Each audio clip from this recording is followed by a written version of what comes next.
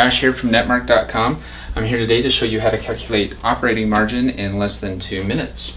Okay, in order to do that, you're going to need to know your revenue, you're going to need to know your cost of goods sold, you're going to need to know your variable cost per item sold, and then you can calculate your operating margin. So let's begin with this example. I own Josh Industries.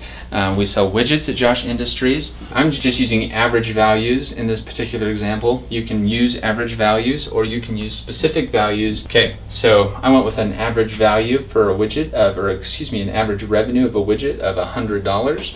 An average cost of goods sold of $45. If you take the $45 from your $100, that leaves you with a gross profit of $55. Now 55 divided into 100 is 0.55 or 55%, so your gross profit margin is 55%. Gross profit's $55.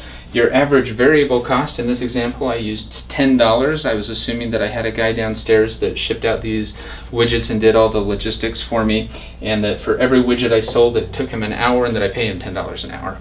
Okay, so I take the average variable cost, and again, a variable cost is any cost that you incur when you sell an item that isn't cost of goods sold. So the cost of labor to process it is a really good variable cost, but rent wouldn't be a good variable cost because you're going to have that rent whether you sell this widget or you don't sell this widget.